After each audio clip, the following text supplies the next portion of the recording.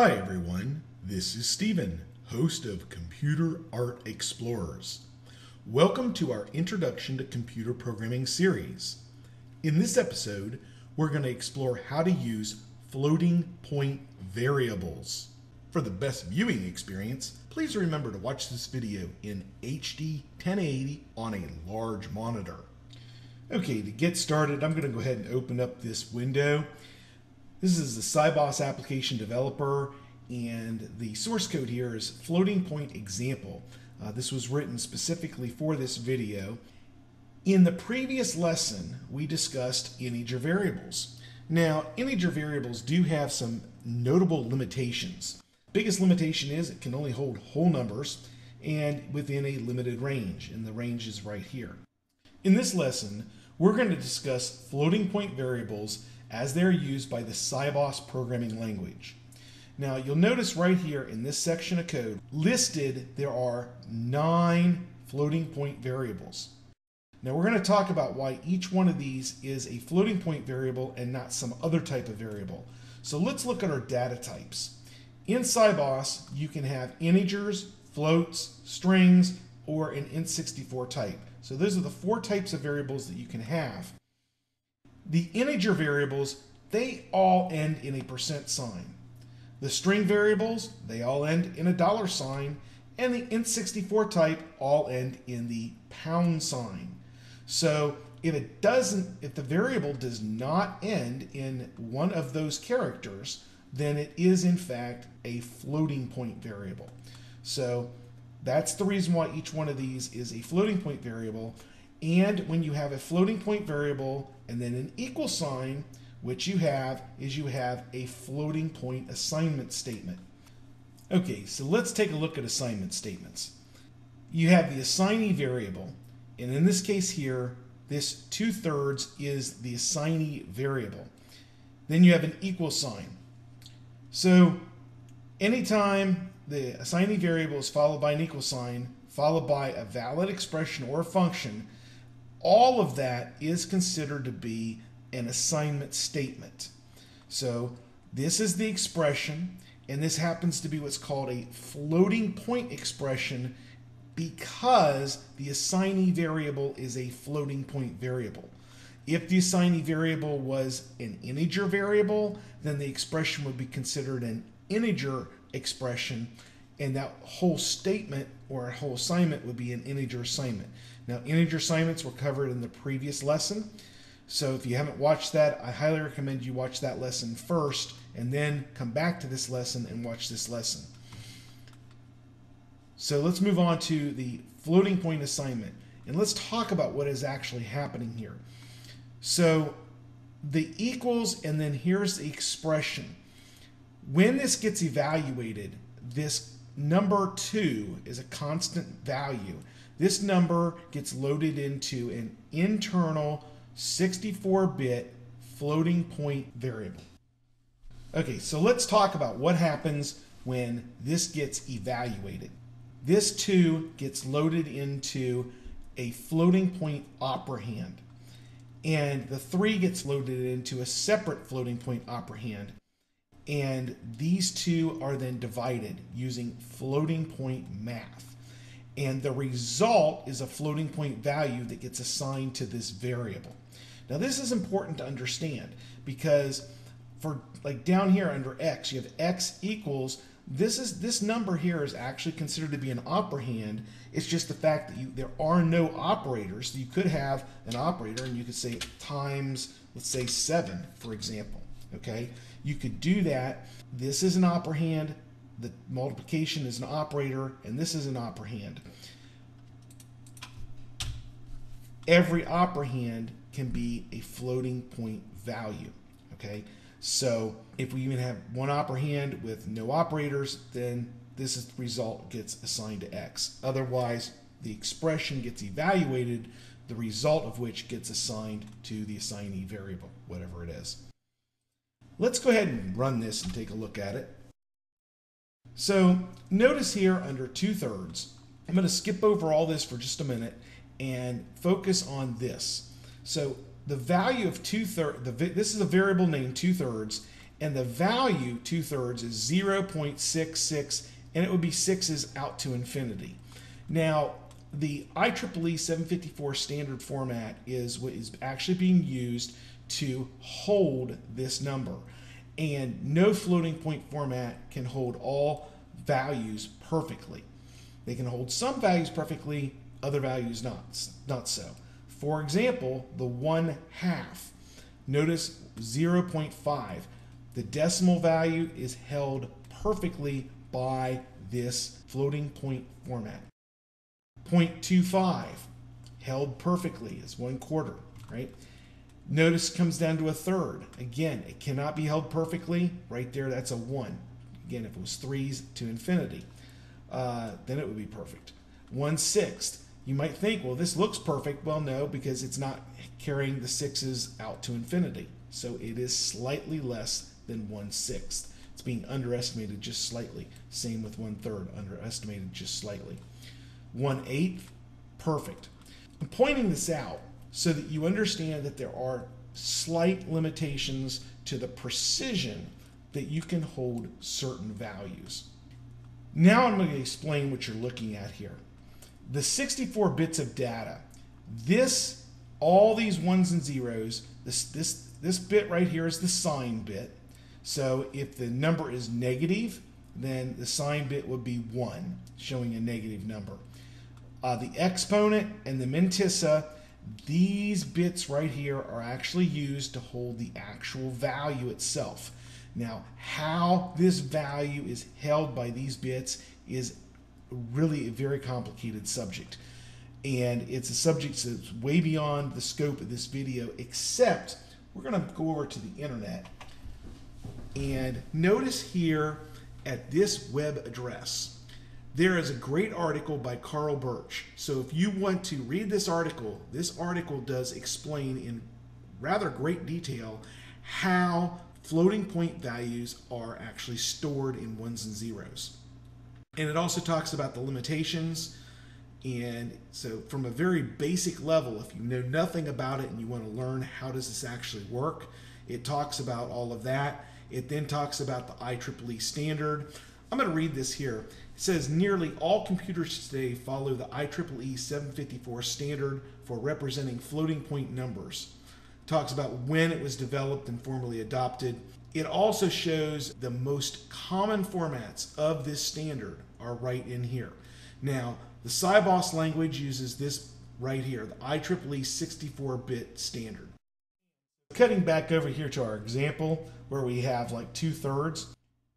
These are the ones and zeros, the 64 bits. This right here is a hexadecimal representation of these 64 bits. So right here you're looking at it in binary, right here you're looking at it in hexadecimal. Okay, so here's a good example of one of the problems you have with the fact that the value of 1/6 is slightly underestimated. So we're taking 1 divided by 6, assigning it to the 1/6 value. We're going to add up 6 of the 1/6 values. Okay, now theoretically that should equal 1. And so we have 1 here, we've assigned 1 so you can see what 1 actually is. And let's go ahead and just run and compile this and take a look at it. Notice what's happened here, that the value of 1, this is the representation right here for 1, and it's showing 1. Here's the representation for 1/6, but because 1/6 is slightly underestimated, when you add up this value 6 times, it winds up being not exactly 1. It's slightly underestimated, okay? Now, typically, you don't need to have things carry out that far. So when you actually go to print your data out, you can round it, and it may not be a problem at that point. However, if you're going to try and compare a result that you add up, like say 6 values, and you don't use any rounding, and you try and compare that to say 1 and say, is that equal to 1? You can wind up with an error because of the underestimation.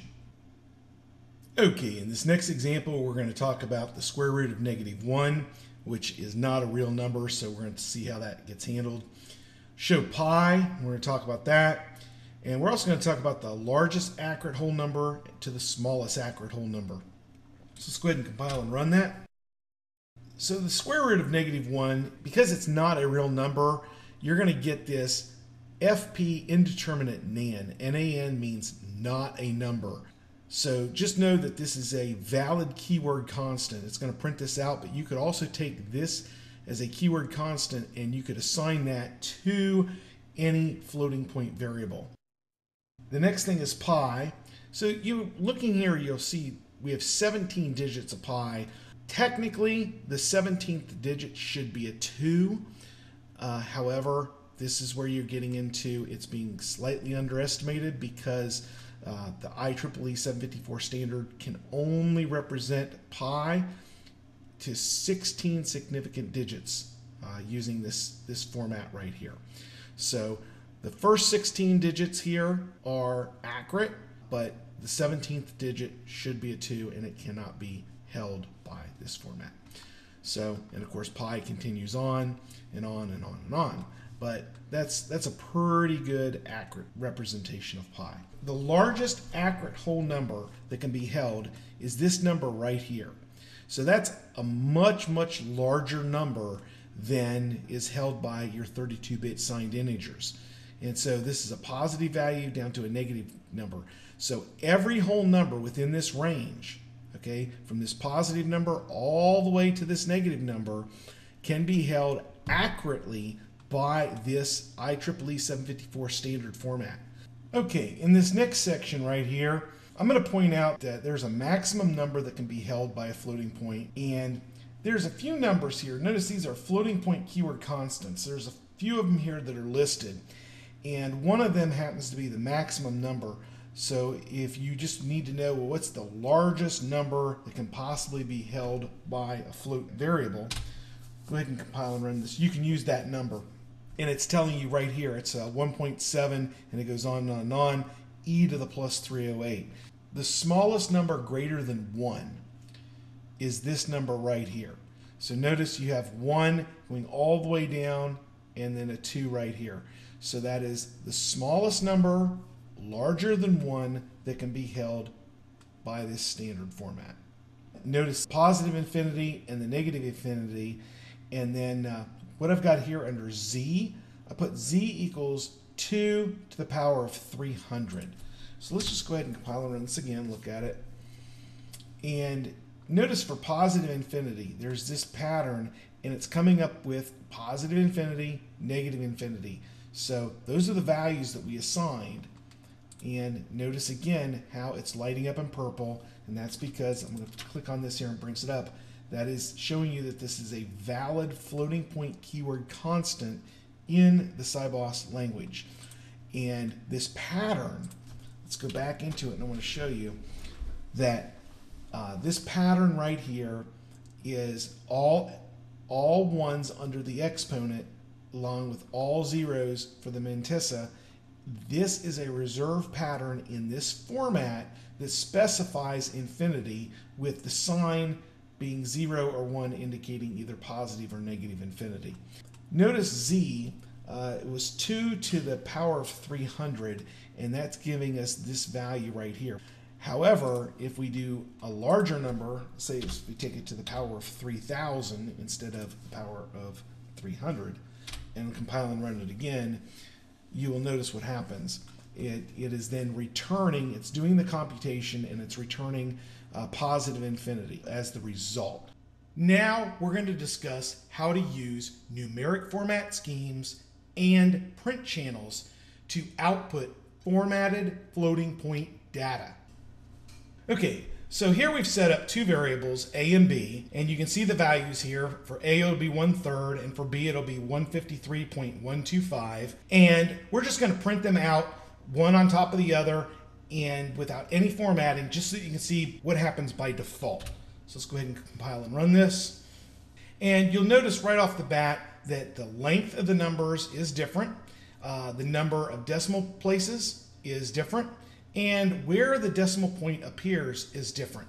So let's say we want to take these two numbers and let's say that these two numbers represent the value of, let's say, money. So let's say this this 1/3, this was actually 33 1/3 cents, and the 153.125 is actually a dollar value of $153, 12.5 cents. So what we'd like to do is maybe round it off to make this 153.13 and round this off to 33 cents. But we want that to, let's say, print out so that the decimal points line up, and we'd like to also maybe put a dollar sign in there. Okay, so you'll notice that I've made some changes to the code.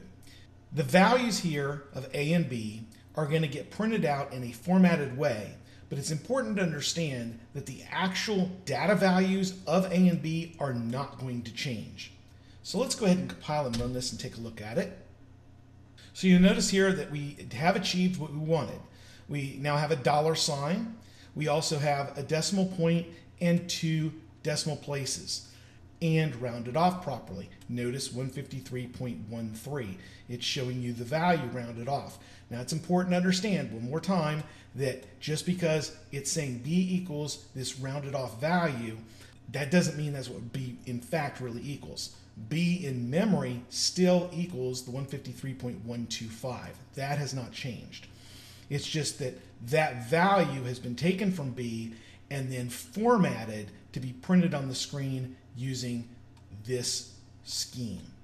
So let's go ahead and talk about why certain things are the way they are. For example, the fixed field size, it was 10. If we need a bigger fixed field size, we can make it 20. We could actually make it almost anything we want.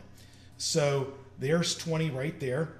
And let's go ahead and change this because I want to show you how to use some flags here. Let's make this 20,153, and let's just go ahead and compile and run that.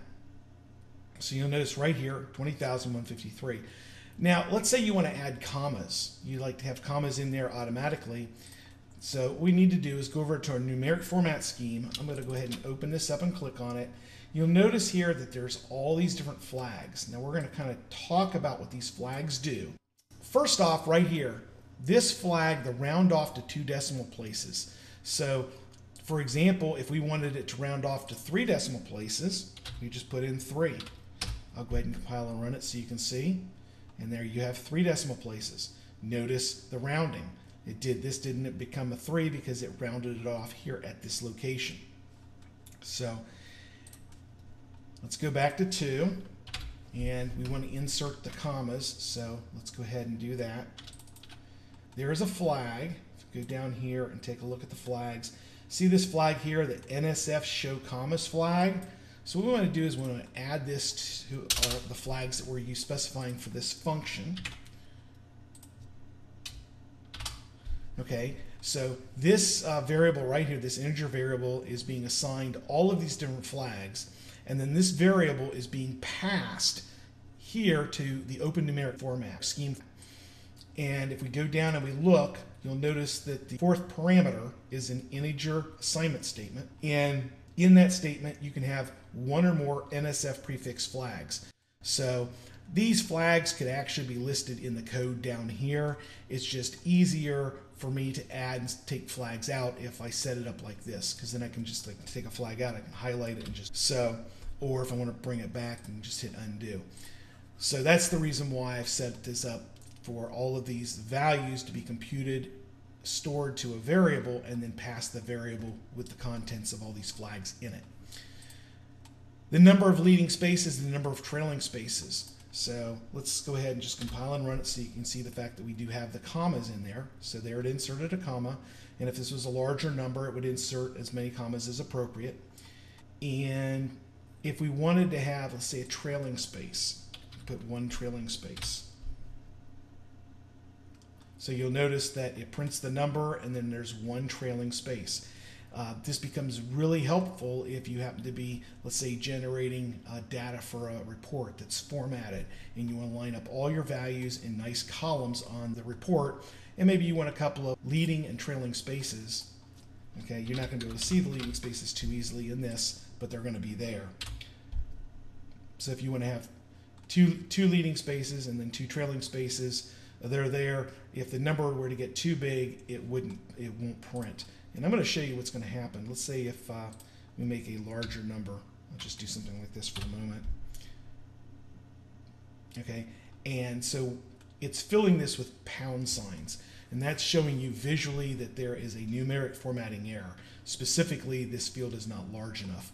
The reason it didn't actually throw the error, it just filled it in with pound signs, is because I specified this flag right here. Don't throw numeric formatting errors. Okay, so next what I'm going to do is go ahead and change this field size. I'm going to make this 50, and I'm going to drop these down to 0 so we don't have any leading or trailing spaces. Let's go ahead and recompile this. So you'll notice from here to here is now 50 spaces. That's our fixed field size, and now there's plenty of room for this number to print, so it in fact did print. Okay, so I've made a few changes to the code here. I took off the rounding, so it's not going to round it off, and I've set the values A and B, so for $1.50 for A and $1.93 for B. So let's just go ahead and compile and run this and take a look at it. So you'll notice without the rounding, it's 1.929. That's because the floating point variable cannot hold the value of 1.93 perfectly. Now, this can actually cause a problem if you are writing an accounting program and maybe you really need to store every value perfectly that you can use in money to the penny. So you really need to store the value as $1.93. So the easiest way to do this is instead of storing A and B as like $1.50, is to store the value in hundreds. So for example, you're going to store the values as 150 pennies, if you want to think of it that way, and B would be 193 pennies. Now obviously if we print this out just without doing anything else, that's going to cause a problem because that's not going to print out correctly. So let's take a look at a flag that will actually make that work for us. I'm going to open this up here under the numeric format scheme, and it shows you here on these the value represents. So these values don't represent actual amounts. These values are representing the amount in hundreds. Okay, so this is 150 hundredths of a dollar. So all we have to do is take this flag here and let the numeric format scheme know that the values that we're going to be passing and formatting using the scheme, the value that's going to be passed is in fact represents the hundredths of a value. So in this case, let's go ahead now and compile and run it. Now it's printing it and formatting it the way we want it to. $1.50, it's showing exactly what we want to. $1.93 shows it exactly the way we want to. And the numbers are held perfectly in memory so that they can be added. Now remember, you can have values 2 to the 53. That's the largest number you can have. So let's just go ahead and take a look at that. And you'll notice that this right here is the largest number. So that would be what? Thousands, millions, billions, trillions.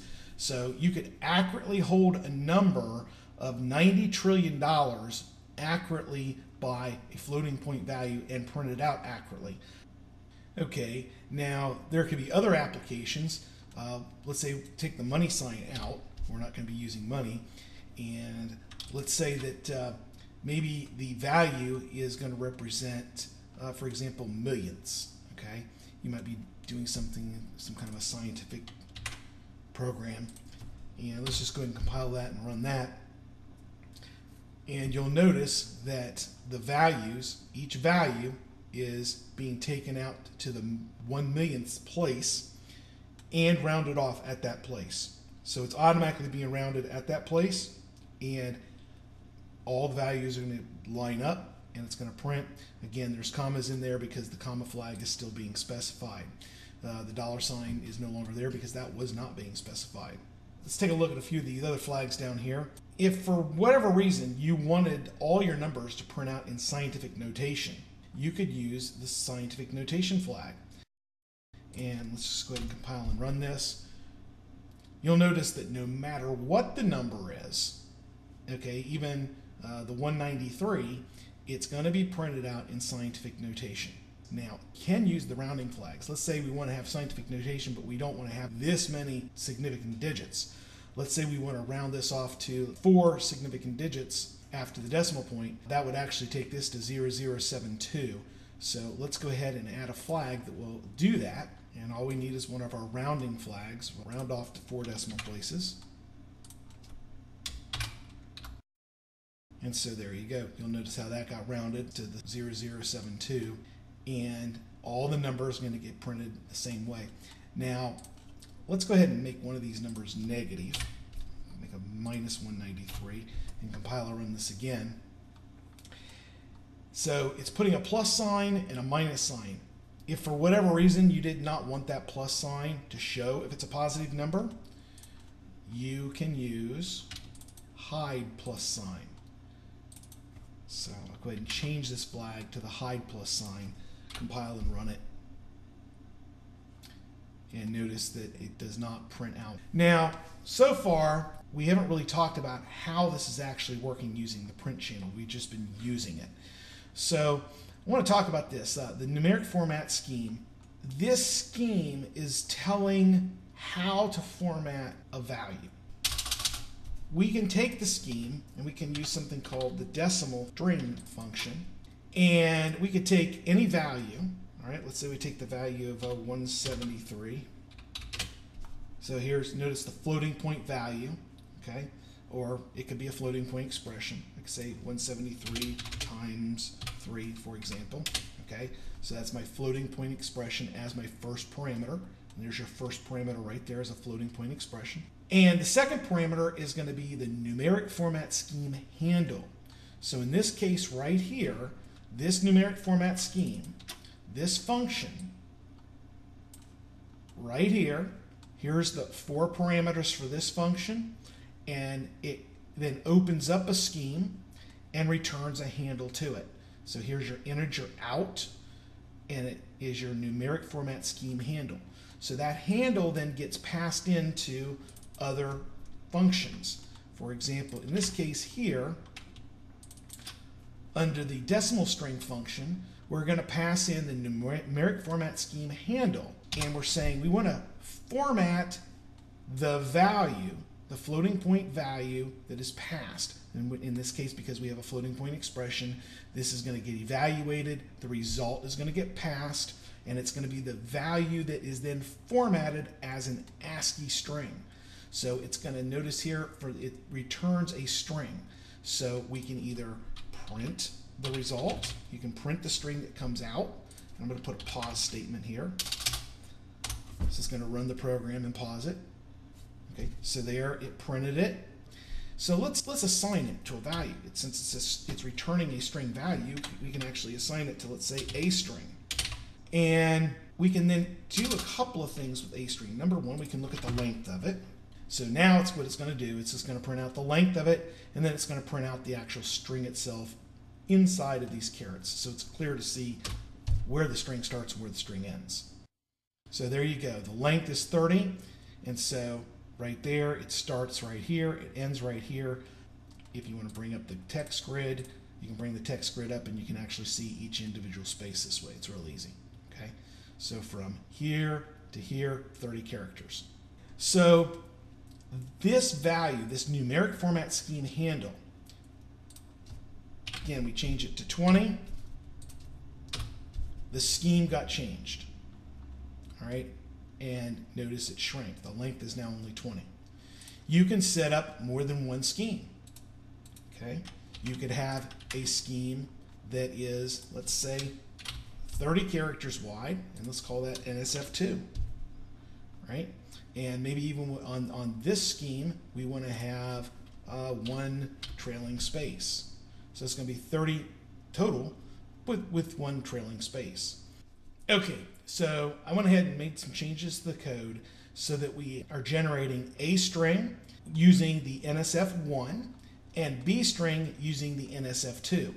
So I'm just showing you this so that you understand you can have multiple numeric format schemes. Each one of them has a different handle. And then we're going to use the numeric format scheme to generate a value for a string. And then we're going to use NFS2 the format scheme to generate a value for B string. And then we're going to print out the length of each one along with the value of each one. So let's go ahead and run this and look at it. The A string is 20 characters long. The B string is 30 characters long. And you can see the actual data here. So again, if we were to bring up our text grid, just to make it easier to see the spaces, you can see clearly that right here is your one trailing space. That was added right here, the number of trailing spaces. So in the second scheme, we wanted one trailing space. There it is. Notice there's no trailing space here in the first scheme. Now let's move on to print channels. So what we have here is the open VTG print channel function. And this function is returning a handle. If you notice right here is the function. Here's this integer that it's returning. And if you look down here, the integer is the print channel handle. So what the print channel allows you to do is to format text in a certain way. For example, these parameters here, I'm going to look at this parameter right here, the SF bold. This is a screen font handle, and what that's going to allow it to do is it's specifying the bold print. Now there are some other types of default fonts that the Sybos runtime engine creates. All of those are listed right here. So you could go with a regular font, a bold font, an italic font. We'll switch that out and take a look at it. And there's also color schemes. You can create your own color scheme and you can open that up and define it any way you want. So you could define the background color to be any color and the foreground color to be any color, have a unique handle, and you could pass that in. Or you can use one of these defaults that are set up by the system. So for right now, it's just using a bold font with a black color scheme. So let's go ahead and take a look at this. Let's go ahead and run it. And I just want to point out that what we're going to do is we're going to print, and what you're seeing here is none. This is simply indicating that we're not using a print channel to print this line of data. Then on the following line, we're going to use the PC text. So this print channel handle right here, and that's why in the text, we're going to print that on the screen so you can actually see it in our output. And then we're just going to say A equals and the value of A. And here we've assigned the value of A 2 to the power of 53. So let's go ahead and run this and take a look at it. So here in the output, you can clearly see the difference. This is like regular font right here, whereas what's below it is a bold font. You can see how much heavier and darker that bold font is. So there's your difference there.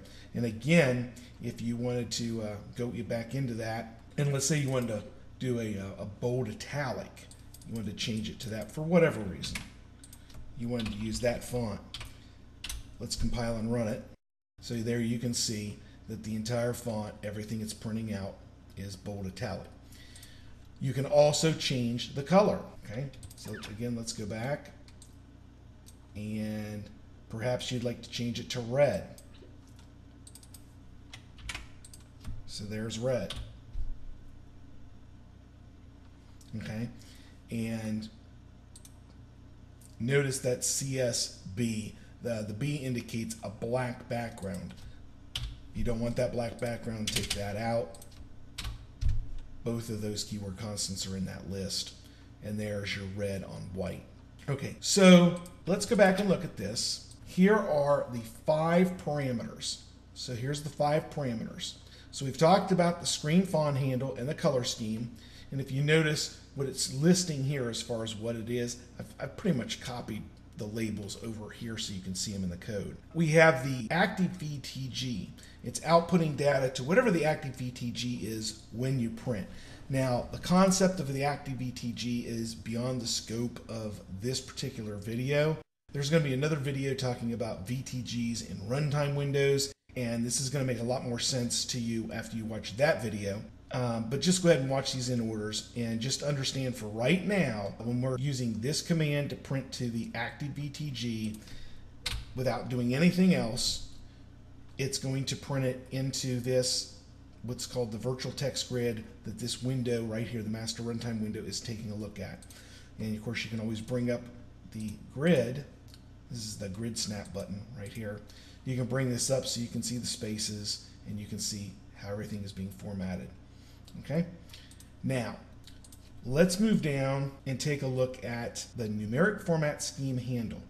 Now, notice it's a null right now. It says default. So it's just using the standard default, just like the print with no print channel. If you notice the A here and the A here, we'll go ahead and run this again and show you that there's no difference. Okay, these are being formatted identically because there's a system default format. So if you don't specify a numeric format scheme, it's going to use the default. But let's say you want to use a scheme and it happens, let's say the scheme that we defined as the NFS1. I'm going to plug that in right here and rerun it. So now look what you have, scientific notation format.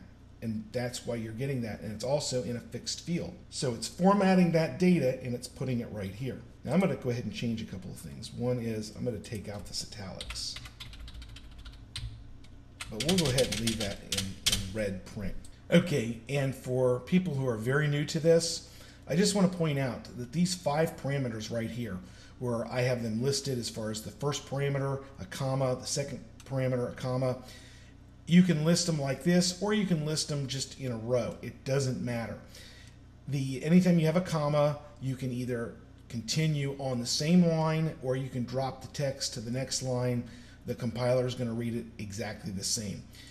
The double slash here, that turns all of the rest of this into a remark, and the compiler, when it compiles your source code, it ignores remarks. So the Sybos application developer is turning the remarks into this like blue italic font, and that's a visual indicator to you that it is a valid remark. And so here I have 5 values, okay, A through E have these different values that are being assigned to the variables. I'm then going to print out using PC text. The idea is that we're going to print out the label, okay, and then we're going to say print using the PC number, or this print channel handle, print and tab over to the column 8 and then print the value of A. And notice the colons here, okay? All a colon does is separate statements from each other. You can separate statements with either a line, okay, and they don't have to be lined up. I line these things up to make it easier to read. The compiler is going to read it just fine, even if it's off like that, it doesn't matter. All that matters is that when you have a statement, the statement either has to end in a carriage return, which carriage return just goes to your next line, or a colon, okay? And the colon just says, hey, we're separating individual statements on the same physical line. That's all it means. So if you notice here, the semicolon, when you have a print statement and it prints out some data, if you do not end at a semicolon, then it will automatically print a carriage return. Let's just go ahead and compile and run this and take a look at what happens if we take out that semicolon. So you notice taking out the semicolon, it printed A equals, and then it automatically kicked in a carriage return, and then the next statement started from here, and it tabbed over to 8 and printed the value. So just wanted to point that out. That is what the semicolon is doing. And of course, this last print statement here, this is just printing an extra line. So this print statement is having a carriage return. A print with nothing else is just printing another carriage return. And that's the reason why you have one carriage return comes here, the next print goes here. And I did that simply just to space these out. So again, if you notice here, all of these are being formatted using scientific notation because we're using the print number, which is using NSF1, and these are your flags being specified. So if we don't want that, we have to change it to something else. This part of the text is being formatted using the PC text print channel, and this, the number here, is being formatted using the print channel that uses PC number. So you could set up any number of print channels and create numeric format schemes that are unique to each one of them, and then use them in your program however you desire.